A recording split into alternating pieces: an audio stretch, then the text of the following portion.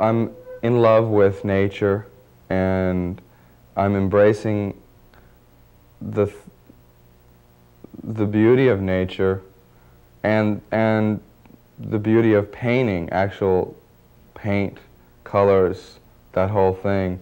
I love nature. That is my religion, really. I mean, I think nature is God, I guess, you know. Kenny Scharf first came to the attention of art New York in the early 1980s when he made paintings based on the Jetsons, the Flintstones, and other cartoon imagery found in popular culture. But like most good artists, Kenny's work has changed and evolved greatly over the past 15 years.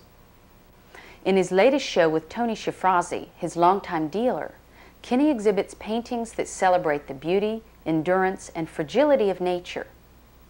Kenny studied painting at the School of Visual Arts in New York City, which in the late 70s, early 80s was a seedbed of artistic activity and included such luminaries as Robert Mapplethorpe, poet-musician Patti Smith, and Keith Haring. Kenny was a major force in the East Village art scene. He was a co-founder of Club 57 on St. Mark's Place, which featured new art and performance, and whose membership included performance artist Ann Magnuson and Madonna. He also named the Fun Gallery in the East Village, which was run by the underground film actress Patti Astor, and which was a showplace for emerging art, graffiti included. He, along with Haring, Futura 2000, Basquiat, and others, burst onto the New York art scene with an energy and an excitement which hadn't been seen for some time. As a group, they worked and exhibited outside the art establishment.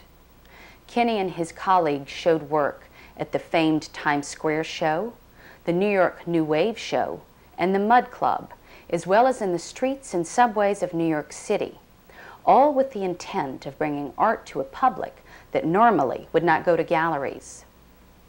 As their work gained prominence, they too began to show with established art galleries.